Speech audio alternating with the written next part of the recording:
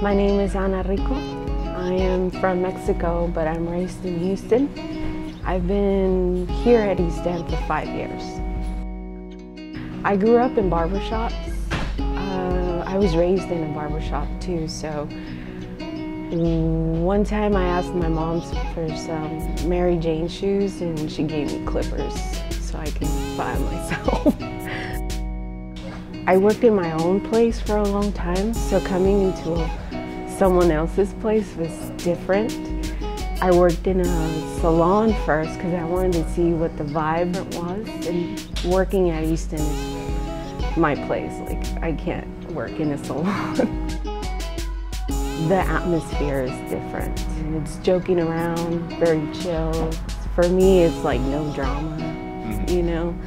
I really like working at a barbershop as opposed to in a salon. Not that it's any different. The atmosphere is different.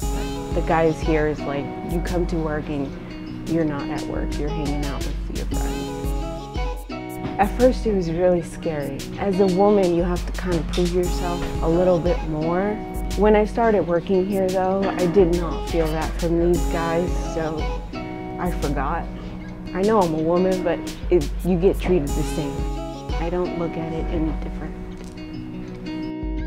I have some clients that are like, do whatever you want. That's my favorite part. Because it changes their whole view. Like, they would never have thought to like ever try something like that. And then I show them how to style it, and they're like, I would never try this unless you would force me. So it usually takes about 2 years.